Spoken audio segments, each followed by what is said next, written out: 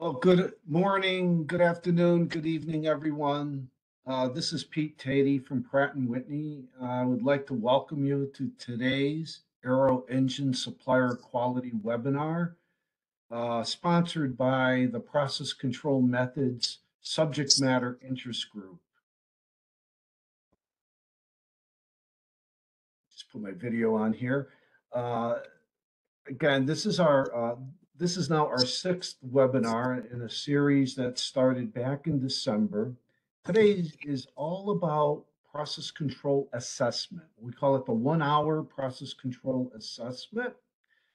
And the theme of today's webinar is that it does not take multiple days or even a very lengthy piece of time in order to assess whether or not a supplier has an adequate process control system. And with the emphasis today on AS 13100 and chapters B and C, we felt it was important to share with you some best practices around assessing one's process control system. So the next slide, please. Today, speakers will be myself, Pete Tatey, Fellow of Quality Engineering at Pratt & Whitney. And I'd like to introduce to you one of our newer members, Ricardo Benulis, Dr. Ricardo Benulis from Rolls-Royce out in Indianapolis, Indiana. And Ricardo is going to be assisting myself today in providing this important presentation. I want to also recognize on the call our fellow SMIG team members, Andrew Stout from Pratt & Whitney Canada, Grant Braun from PCC, and Rudy Bronier from our MTU partner. So with that said, I'd like to now turn it over to Ricardo, who's going to go over with you the next series of slides. Ricardo? Thank you. Yeah, thank you, Pete. Yes, my name is Ricardo Bañuelas. I work in Rolls-Royce as a head of continuous improvement and quality in North America. I've been in the company for around 18 years, half the time in the UK, but now I'm based in Indianapolis. So I also co-author of the RM 30,000 and I'm also Master Black Belt. So next slide, please, Becky. So we're gonna go today. We have 60 minutes planned for this webinar. So this is how it's gonna be divided, right? So we're gonna start with a video introduction about how process control fits with Chapter B and Chapter C, a fast review of the PFMEAs and control plan, and what train availability we have. But the bulk of the webinar will be on the 1 hour process control assessment that Pete is gonna take us through. And then towards the end, I'm gonna take you through some red flags, right? So when you're doing the assessment, what are the red flags that you might look like, hey, let's put a bit more focus on this, or let's try to understand this a bit more, right? So we're gonna go through that towards the end of the webinar today. Next. So this webinar has other one that you've probably been part of. We're recording this webinar and we will send you the video link at the end of the webinar so you can access that whenever you can, right? All the webinars are there recorded, so you can access them whenever you feel free to do that. We will take any questions during the webinar using the chat. If you have any questions, just type your question and we're going to be reading some of the questions. And we will have a time at the end of the webinar to go through any question that you might have as well. So you're going to be mute, so you're going to try to talk. You're going to be able to do that right now. So please use the chat function to do that instead. Next. So the process control methods as the RM 30006. So the main purpose of this, just as a refresher of what is the main purpose of this reference manual, is to raise the overall capability of the aerospace engine supply chain. So we're looking here for standardizing the process control requirements across all our suppliers and build the requirements and defect prevention quality tools, right? So this reference manual and this part of the standard is also linked and support the AS 9145, all the requirements for APQ and PPAP. So as you know, part of the APQP is process control. So this standard support that, as well as the AS 9103 on variation management for key characteristics. So this is a good reference manual that is referred on those standards too. This manual, as you might know, and the other ones, it was developed by a dedicated team of the AESQ practitioners, subject matter experts, and we put all this together. So it's done by the team. Next. So the group that put this standard together is Peter and I are part of this, and we have other members linking to that. You can ask questions as well to them, other companies. But the main purpose of this group, or the subject matter group, is to promote the effective deployment of the reference manual using the community of practice, right? This community of practice is open to everyone that has interest to that. I'm going to explain a bit more how you can join the community of practice. But we do a bunch of things, right? We do these webinars, pretty active team in terms of webinar. So as Pete said, we're in the 6th one of this year, and we're planning to do more on the rest of the year. And Pete's going to take us through what are going to be the next topics. But if you want to know more about one particular topic, just let us know, and we will develop something that is that you're interested on. We can do that. We also share training materials with our conference and publish paper together. So it's a very active team. Next. So the team, you can see some of the people that are from the team. Pete is our leader. Andrew, who is also here, is the co-leader. I just joined the team, but I was very happy to join the team because it's a very active team, trying to do a lot of help and coaching people and making sure that the process control is more mature in the supply chain. So we have people from Pratt & Whitney, GKN, PCC, MTU, Rolls-Royce, and GE in this group, right? And you will see at the end what webinar we're planning to do in the future. Next. On the process control methods, the community of practice, you can go to the web page to access to the reference manual, which is free, and all the supported templates are free too as well. We meet monthly, and we update templates and share best practice based on your feedback. So please use the feedback. You can contact us using the web page, but also through LinkedIn. So you just type there the community of practice, you will find us, and you can ask questions that we can see in LinkedIn, and we'll try to answer your questions as soon as possible. But yeah, give us more feedback. So current membership is around 300 people in this call right now. We are close to 200 people as well. So welcome everyone, and just let us know what else we can do for you. Next, I think it's over to you, Pete. Well, thank you so much, Ricardo. So folks, now we're going to start digging into what we're calling a 1-hour process control assessment.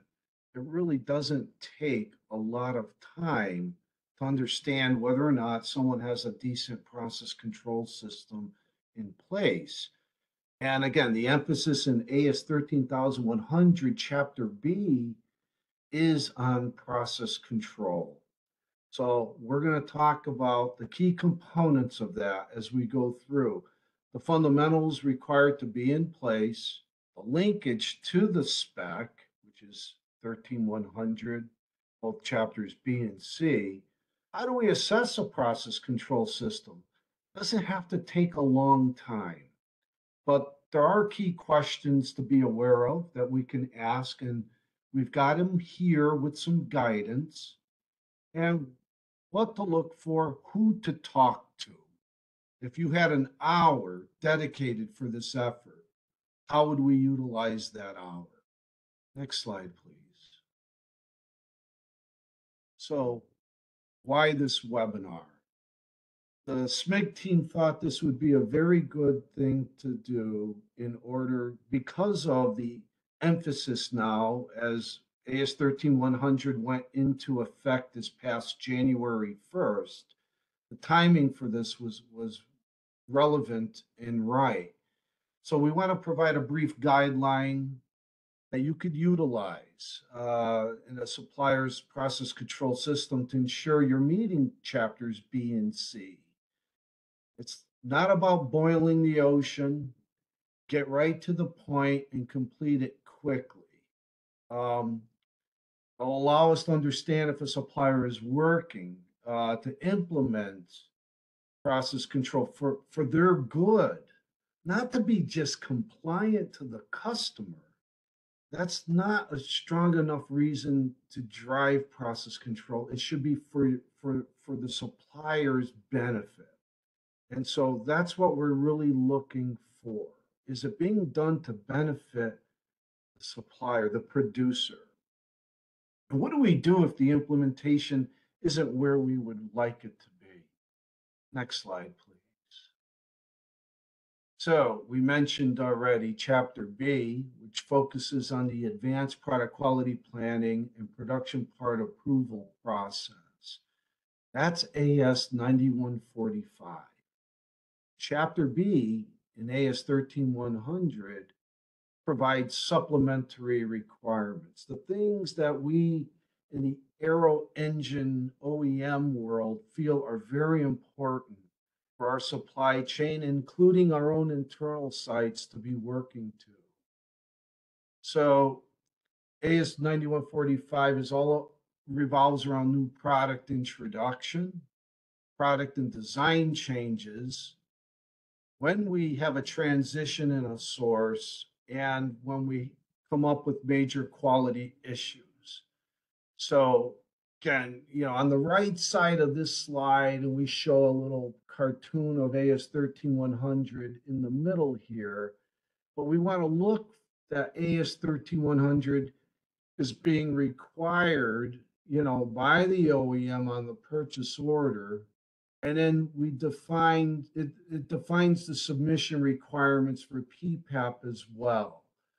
Do we submit, evidence to the customer, submitting PPAP evidence to the customer in terms of retaining documentation or witness at a supplier? Those are the levels of PPAP called out, but it all drives elements of process control.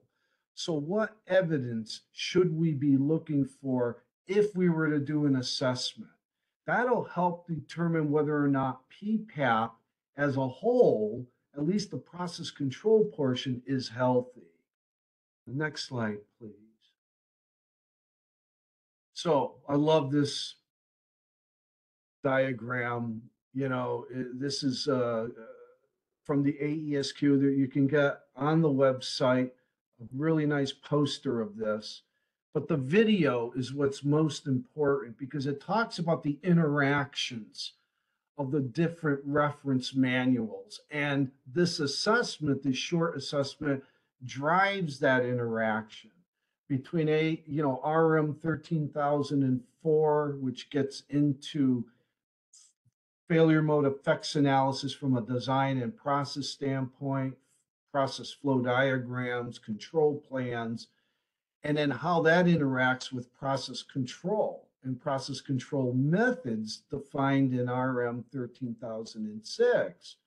Also, when issues do arise that require an investigation, like a customer escape, how we take RM 13000 and we interact back to the PFMEA documentation that may need to be updated.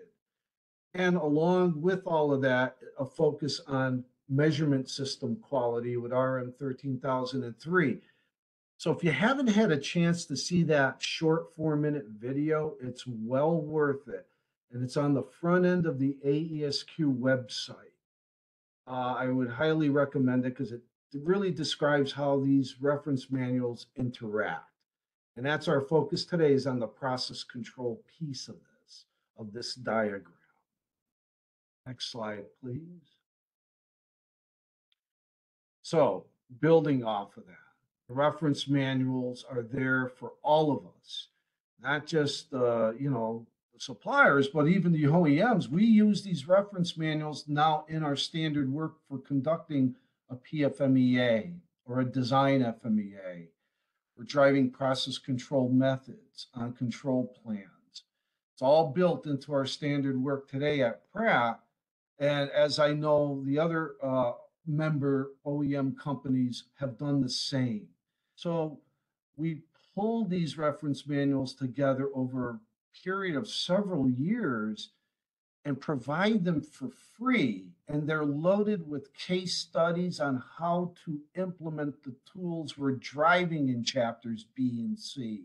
So that way it's clearly understood what the expectations are and how to implement those tools properly. And again, as Ricardo mentioned, that's what the subject matter interest groups are all about, is ensuring the continuing improvement of these reference manuals, as well as providing training webinars such as this. Next slide, please. So what in 13,006, one of the first questions that we'll see revolves around, do you have someone, or if you were assessing a supplier, do you have one or two people who are well versed in process control methods? There's a training syllabus in RM 13,006. And it's not that we looked at every single line item can be objectively shown, but the spirit of it. You have someone that's a green belt or Six Sigma black belt or certified quality engineer, someone who's received formalized training in these methods.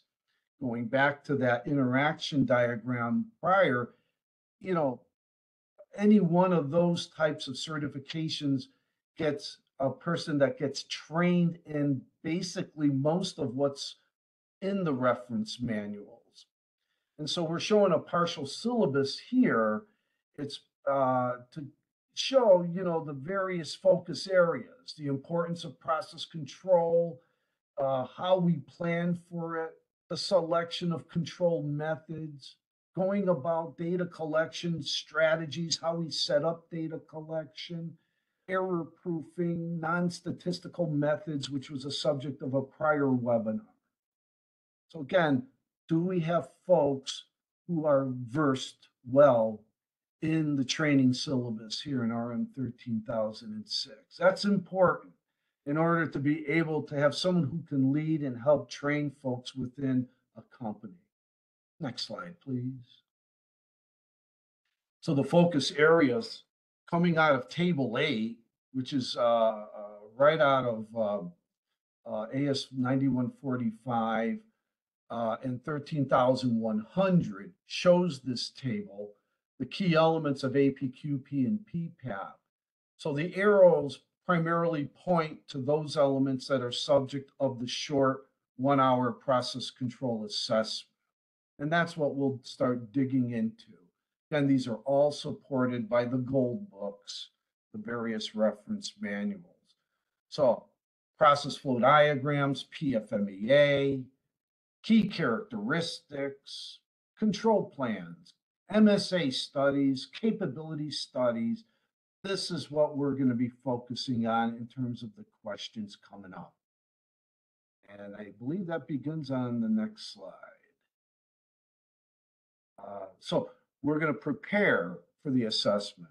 We have this, and again, we say 1 hour. Well, what if it takes 1 hour and 15 minutes? Big deal. What if it's 2 hours? Okay, it's still not that much time. But the idea is it doesn't have to take several days to assess one's process control system. So how would we prepare? Number one, pull a PPAP part number, and with a list of key characteristic features defined by the customer, or they may be self-selected by the supplier, or both. Have the supplier pull out a copy of their flow diagram, their PFMEA, and their control plan. That would be part of the evidence we would want to go over in the assessment. The operator work instructions, we would want to review those to ensure any key characteristics are identified on those instructions, and the operator knows exactly what to do when triggered by a key characteristic symbol on their work instructions. What does that mean to them? What actions will that drive in terms of data collection and monitoring? And we'll get more about where that actually is happening.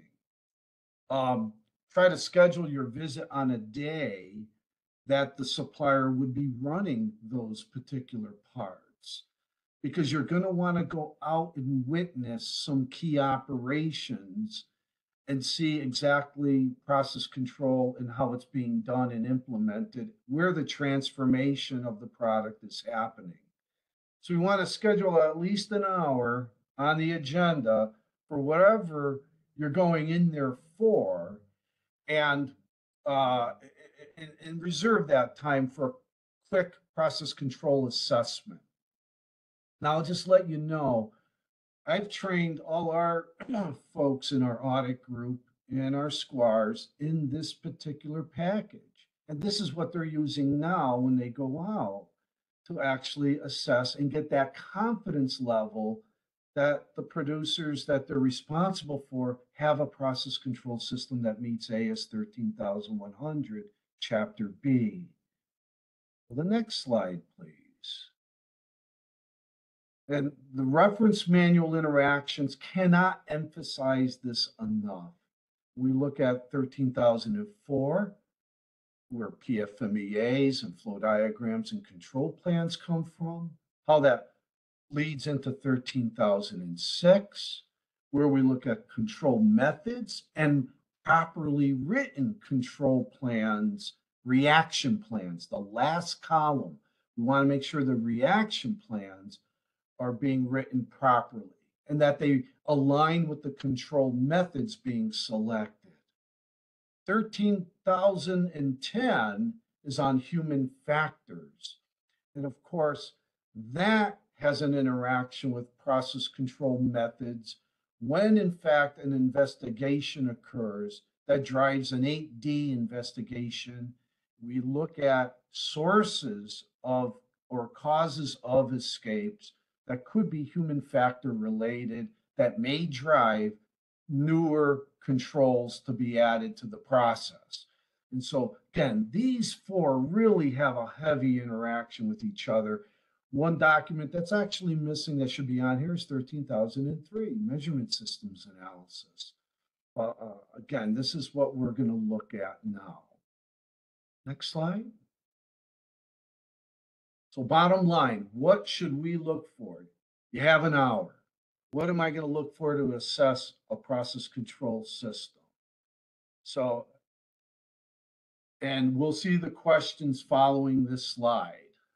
Flow diagrams with key characteristics identified, where they're produced, where they're inspected. PFMEA with key characteristics accounted for. Control plans also accounting for key characteristics and other high-risk areas uncovered in the PFMEA. It's not always just key characteristics that are part of the process control system. Gauge capability studies, the use of non-statistical or mistake-proofing devices, control charts at the point of manufacture, not just operations later after the transformation's done, where we collect data on a CMM and then we create the control chart. That's reporting the news. That's not process control. It is a process control subject matter expert on staff. That's a big deal. evidence that there's process control training for operators and engineers, and the use of process control data by the engineering department to help set realistic and producible tolerances. Those are things we would look for. Now, can all that get done in an hour? It could be a little bit tight, I'll admit that, but most of it can be. And these are things that I would look for if I were going in. Next slide. Question number 1, is the supplier familiar with RM 13004, 13006, and 13003? We talked a bit about this already. Is there anyone on staff that is familiar? Anyone that may have like a Six Sigma certification or an AESQ certified quality engineering certification? Again, those are signs that we have people that understand what's going on with these gold books and how they should be implemented. It's not the end all. There's nothing beats hands-on experience. But again, having that person on the staff to help drive the implementation and training and even the standard work is a huge benefit. Question number 2, I would ask, our operator work instructions identified with key characteristic features on them? And so we would want to look for that on that work instruction to see if somehow there is an indicator, some key characteristic symbol that triggers the operator and drives them to ensure they've got some form of SPC control chart, data collection and monitoring device at their disposal. Maybe it drives them to pull up a real-time SPC program, or they may be utilizing a manual chart. I've seen it. Those are still used today. The important thing is the operator know what to do, and is it being done at the transformation operation, if at all possible? Next slide, please. So number 3, question 3, how does the operator collect the SPC data? This is where I would go out to the Gemba. I'd want to see it happening. Let's take a walk out there and let's talk to the operator. Okay, I see on your work instruction, it asks for, it indicates a key characteristic. What's the control system for that? What type of data collection do you have to do? What's the monitoring of that like? So I'm looking for an example of a heart rate monitor. And what happens if that monitor starts trending in the wrong direction or has an erratic pattern? So Western Electric rules applied with the control chart. I'm looking for these two down in here, a control chart and Western Electric rule knowledge by the operator. They understand when they need to stop, get help, take action, because that's what a control method does. It alerts the user when they've entered into an error state and allows them time to take the right action to get out of that error state to avoid a failure mode altogether. So this is just an example on the left, of an old gauge talker system from many, many years ago. That's Pete on the right there, back when I had a nice head of hair. But I was a young engineer at the time getting involved with automated SPC that we were just learning about back in 1989. That's how far back that picture goes. And I was fascinated at that time with the advance in technology, getting away from paper charts and re-entering data into Lotus 123. And so that was quite a time as the advances in computer technology were coming onto us like a firestorm. Next slide, please. Question 4, has a gauge capability study been done? It's required for key characteristics in AS 13100. So we look at the results. Well, what are the results like? Some customers may require no more than 20% of tolerance being consumed by the measurement system variation, which includes a combination of the gauge or the repeatability, the operator to operator, inspector to inspector variation, which we call the reproducibility. Um, and depending on the type of feature, it could be up to 30% allowance. Again, check the spec to be sure. I know on our key characteristics, key product characteristics, we require no more than 20%, to be consumed by the measurement system. See if the supplier practices guard banding that's called out in RM 13003. If the event occurs where they're exceeding what the AS 13100 allowance is, what type of action are you taking if your measurement system studies prove that the measurement system needs improvement? Are we calibrating the methods between operators? Working to get better, more repeatable gauging? What actions are we taking with that study? Doesn't take a long time to dig into that one. Number 5, what SPC and MSA training do your operators and engineers get? Who provides it? Again, that goes back to question number 1. Do we have someone on staff who's capable of delivering that kind of training? Or are you getting it from, AESQ? Are you getting it from a local community college or university? One way or the other, how are the people who need to understand how to implement these things getting that knowledge? And that's what this is all about, this particular question. So we can spend a little bit of time on that. Again, that doesn't take a long time to get to the answer. Next slide, please. Number 6, how do you handle when CPKs, or the process capability index you're using, is not to the satisfactory level? CPK of 1.33 is what we typically strive for. That's what's called out in the spec. But what happens when it's like less than 1, which technically is incapable, right? That means we have more, if I was trying to park my car into my garage, it would technically mean that my car is either too wide for the garage or it's off center to the point where I might hit a wall if I go into the garage. So either way, I've got to take some action to avoid that collision. And so what examples can we see where we're doing something with the capability data? How do we utilize it? Is that something that we can see being formally done as part of a, like a manufacturing corrective action board with engineering? How do we go about, prioritizing what incapable processes need improvement?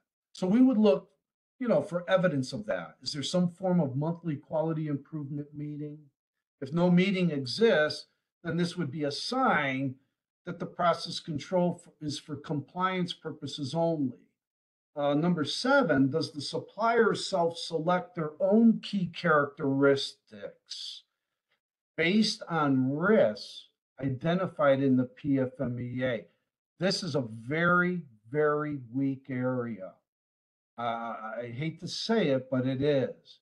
We don't see a lot of folks self-selecting their own key characteristics, not from a design or product standpoint, but more from a process risk reduction standpoint. There are many cases where we could have self-selected process key characteristics, not just the design key characteristics a customer may flow down. This will tell a lot about the commitment to process control and the true understanding of it. So if we see a lack of self-selection, then they're probably in it for compliance only. That's a sign, that's a red flag. Number 8, does the supplier or producer. And again, when I say supplier, I'm talking not only about our external suppliers, I'm talking about our own internal areas. We apply these questions internally as well. I want to emphasize that point. And I speak on behalf of the other AESQ member companies. They take very serious internal strides to implement these tools as we drive them externally as well.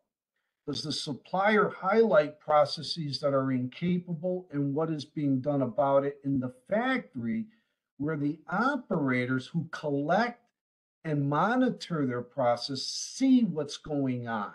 Is it visible to them so they know something's being done with the data? They know it's not just a waste of time. And so that's important part of the, that the operator sees that there's action being done with it. They'll buy into it more now. We start building that culture, that, statistical thinking culture, that process control culture that we desperately need to have in our industry. Very, very important. And is there anything posted where it's visible and, the low CPK of the month?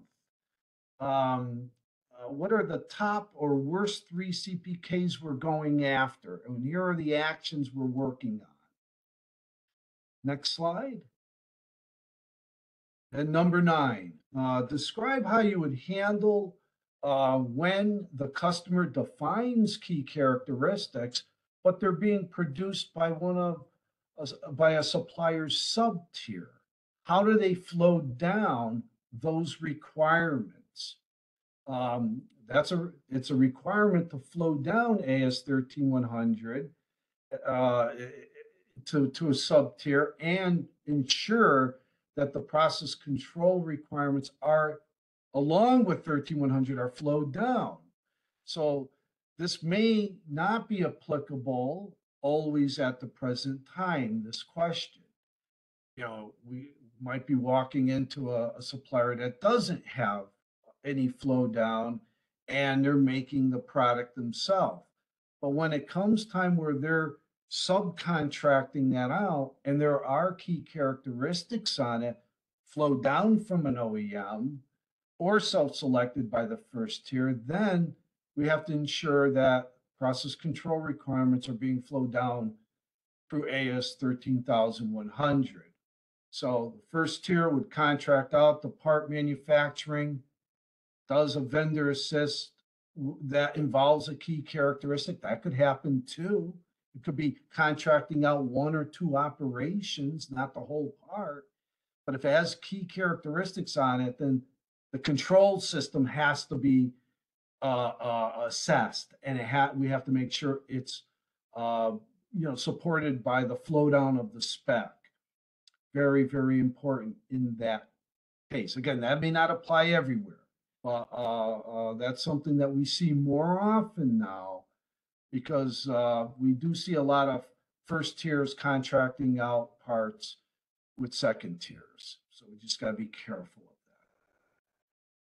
that. And next slide, please. So following the assessment, we want to point, and again, this is not an audit. This is an assessment. So at the very end, we talk about what we saw, the good, and the things that can be improved. But we always want to point out the good. And again, this is not an audit, but following it, we want to point to the AESQ website, the fact that some of the training that the supplier could use could also be on the website in the way of a past webinar. And so go to the AESQ past events website, access the webinar videos and material. That's all free. That's always good. We might want to refer them to the upcoming events so they can see what training webinars are forthcoming. I could tell you this coming Wednesday, there's a dandy coming up. It's FMEA on human factors. I plan on taking that one myself. That's this Wednesday on May 18th. Oh, no, I'm sorry, Thursday, May 18th. So Again, go to that upcoming events page to look for what's forthcoming. And then refer to the suppliers to the AESQ website for the free reference manuals under the supplemental materials page. Again, not only the manuals, but templates, a lot of good templates. And there's a lot more that we're going to be putting on in the future. That's something we're talking about right now. We're trying to pull the best templates that the OEMs may have and then make those available for free to the suppliers. They could be control chart templates, Pareto chart templates, 5Y fishbone diagram templates, things like that. Next slide, please. I believe at this point, I now turn it back over to my associate and fellow team member, Ricardo. Thank you, Pete. So in the next 10 minutes, I'm going to take you through some of the red flags to look for based on what Pete just took us through, right? So the red flags are points where we might need to try to understand a bit more what is happening to make some recommendations to improve, right? So next. So I'm going to take you through some red flags about process control, but as you know, process control is linked to process flow diagrams, PFMEA, MSA. So I'm going to cover some of those red flags on those CSS standard because everything is linked, right?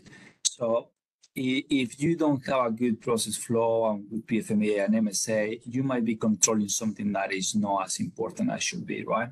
So this is why we need to look at those standards as well, right? So for process flow diagrams, right, it's a couple of things that we need to look at as a potential red flags. It's just a sample, right? It can be other things. We're going to cover a couple of things here. So one of the things you might look is when you pick out your process flow diagram and that doesn't align to the router or the traveler or the job order, right? Obviously, it's a red flag, right? It should be what is included in the process flow. It should be in your instructions in the router or traveler. That's an obvious one if you like. The other one is really interesting, right? In some cases, the supplier has an authorized way to manufacture a part that it can follow different paths or different workstation. So the same operation can be performed at a different workstation or different machines and so on. So it's important to look that you have a process control for each of the approved ways of manufacture. If you are looking at that the supplier only has one process control for the main one, but not the others, you might be making some assumptions that is need to be better on the process control aspect for everything, right? So the other aspect of the PFMEAs is a few things that we need to look in here. And if you have taken some of the training, you might know these things, but it's worth repeating this a little bit. So obvious one, if you have PFMEA document that is dated, even when the changes in the process have occurred. So PFMEAs and most of these tools are live documents, so it needs to reflect what actually happens, right? It should be exactly what is happening, it should be reflected in there, right? So look for that. The other two are very, very similar, right? There are 2 points in here. Sometimes suppliers put a failure modes because they are combined into one line. So it's difficult to know what control method you have depending on the codes. So it's a better practice to divide every code into one row, if you like, and put what process control method you have on those. So it's very clear for each code what control method do you have. So making sure that those are separate and also that they're aligned correctly in your PFMEA. So most of the aero engine manufacturers give you some key characteristics from the design point of view, but the supplier should also identify some critical characteristics based on their experience, something that they can and they, based on their knowledge, they identify as a critical. So make sure that you encourage that too. Next, if you look on the measurement system analysis as Pete was describing, we need to make sure that the process is capable, the measurement system is capable at an accepted percentage tolerance ratio. If it's not, we need to make sure what containment or corrective plan is in place, right? Are they regarding what actually they are doing, right? So making sure that you have a good MSA in place, because that's critical, especially for SPC.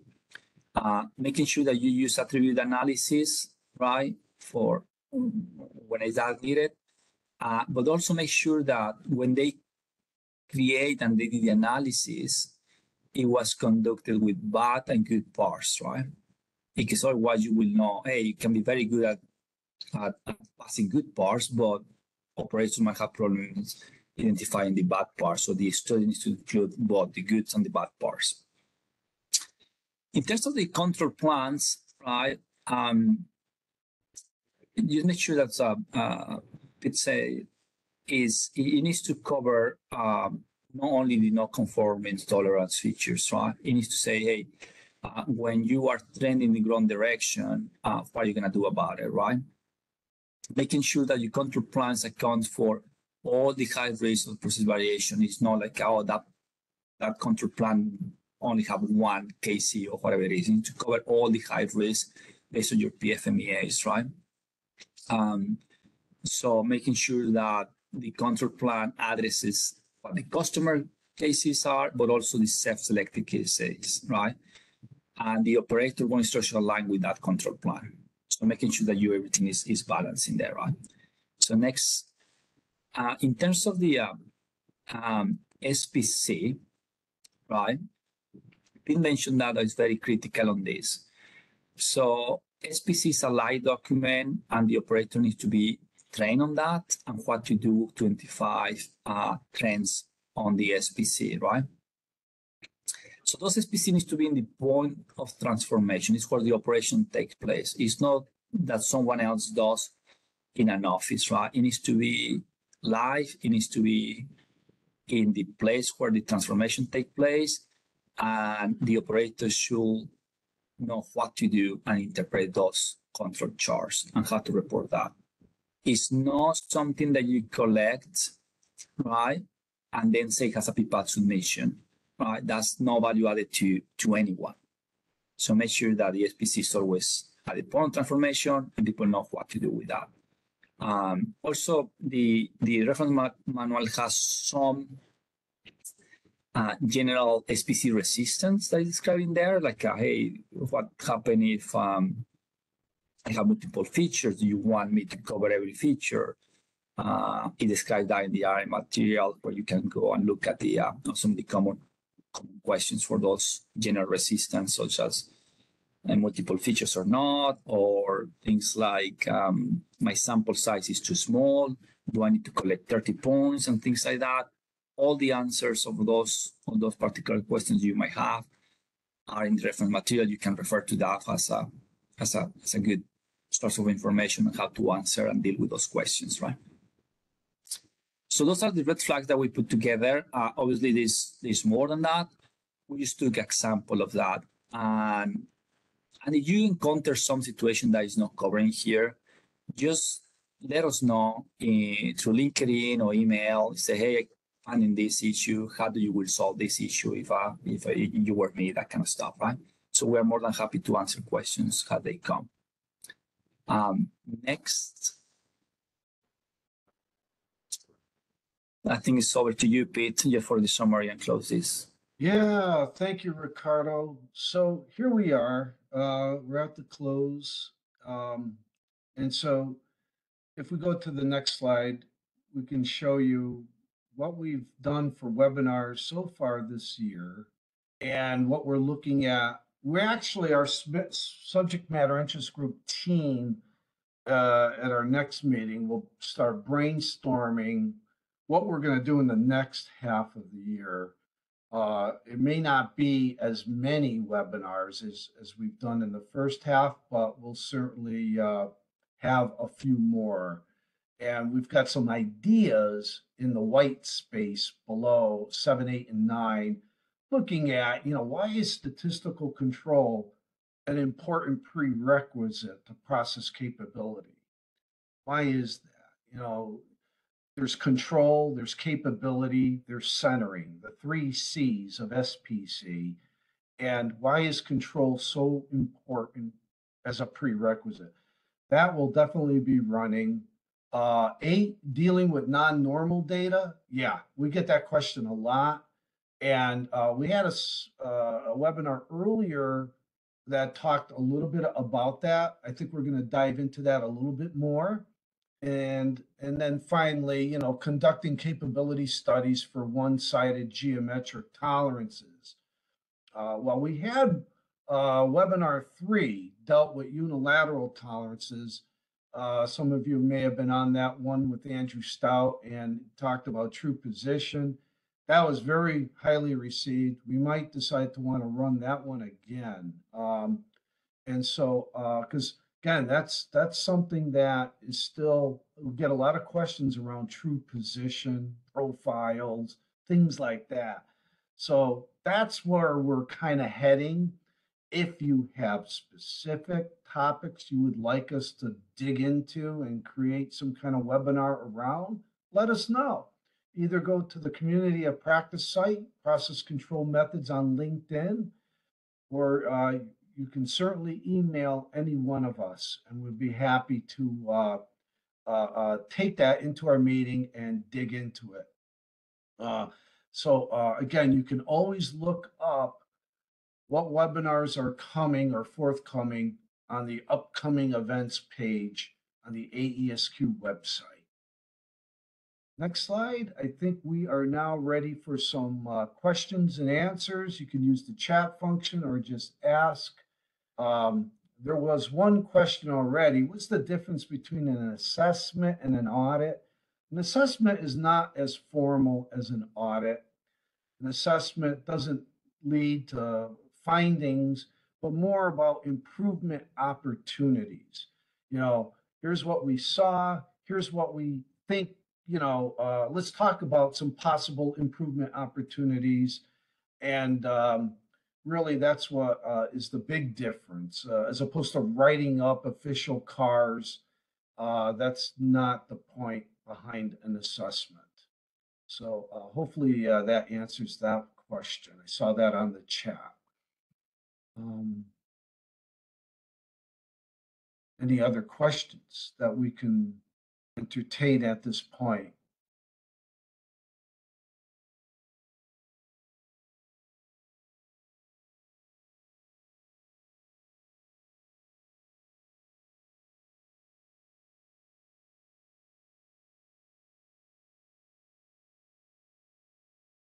Okay, well, again, just to summarize, you can obtain, you'll get an email from SAE, and it will allow you to go ahead. It'll alert you when the material, this slide deck, will be available as a PDF on the AESQ website, and also the video. Oh, I see we have a question from Stephanie. Let's take a look at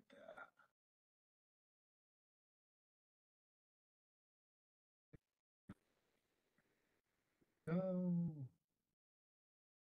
should already. So if key characteristics are not defined on the print and the customer considers everything on the print a key characteristic, how should we proceed? Everything on the print a key characteristic, that's and you know, I go way back when I first started in this area, when I was a manufacturing engineer. Everyone will remember their very first program that they got involved with, and mine was the Boeing 777. It was on the air conditioning system, and what Boeing flowed down at that time was very transformational. It was their advanced quality system D19000, and that drove a lot of the whole key characteristic control and theme in aerospace.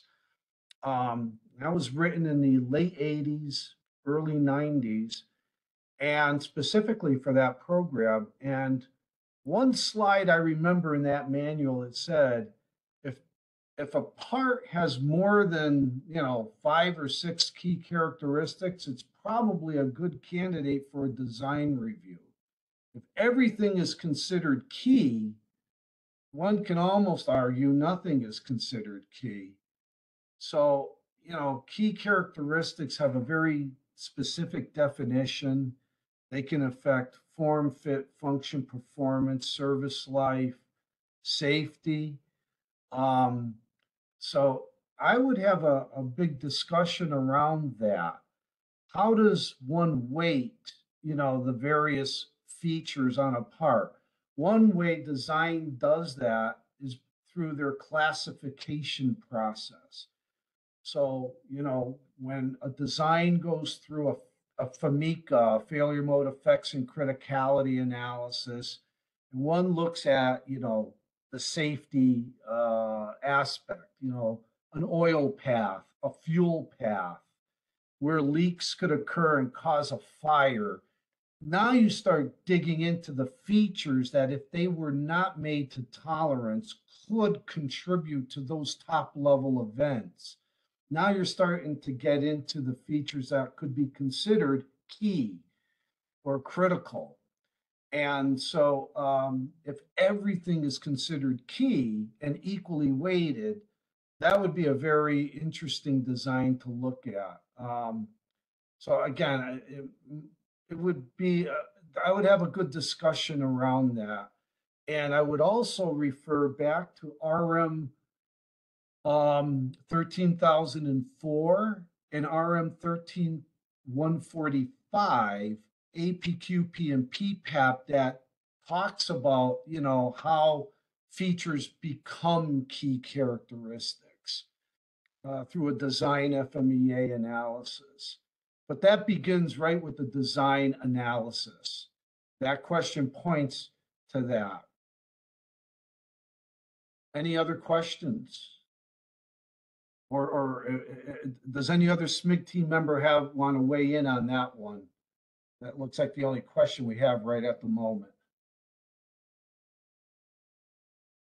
Oh, here we go. Here's another question. So, is there a contact to send our query, or if found later? Sure. You can go on the LinkedIn's process control methods site. Just Google that. Go LinkedIn process control methods, and you could ask the question there. I know Becky reviews these sites, and we do get questions that come in and then gets forwarded to the SMIG teams. So that's one way to do it. You can certainly email any one of us on the SMIG team. And we'd be happy to try to help answer your question.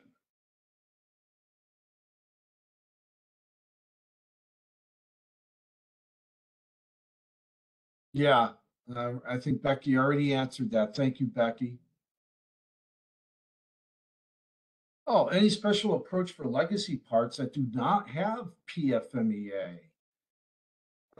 Again, you can, for legacy parts, you could look at from a process standpoint, from a self-selection standpoint, what are those operations that have that are upstream that have very big impact on downstream operations where your blueprint dimensions come into size. Could be roughing operations that could have some very good process key characteristics, locating datums that make good process key characteristics, where scrap, rework, and repair have been prevalent. Those are always a good place to investigate whether or not you should be looking at driving process key characteristics. That can help a lot by applying key characteristics in that manner. Again, that's just one opinion. I'll open it up for anyone else who may want to weigh in on that one.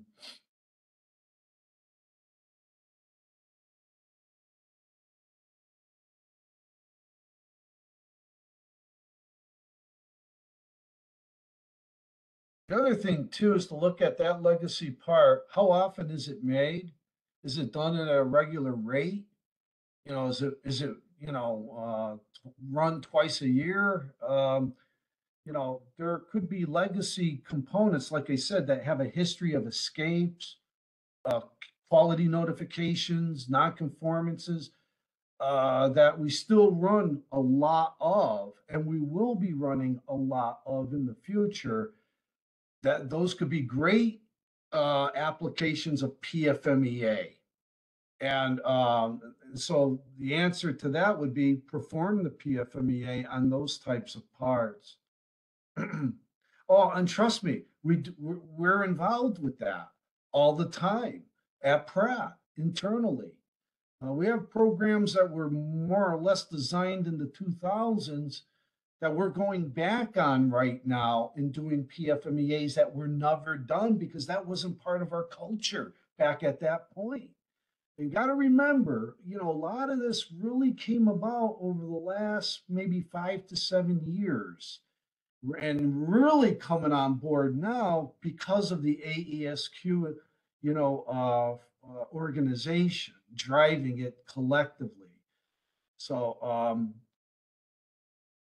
again, we're still, as an industry, folks, we're still new at this. Not like the automotive industry. We're still new at it, but we're getting there, and we're getting there, I think, quickly. Hopefully, these webinars are helping.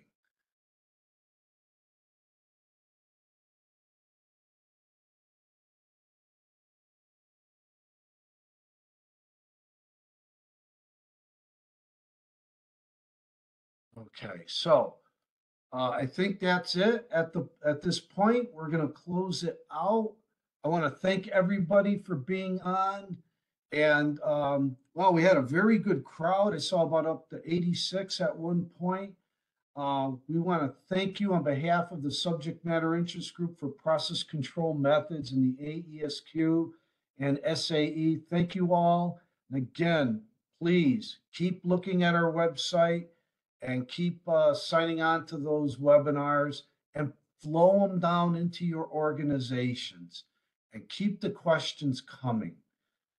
Together, we're going to get a lot better at this stuff as we get more and more hands-on experience. Thank you all very much. Have a great rest of the day, everyone.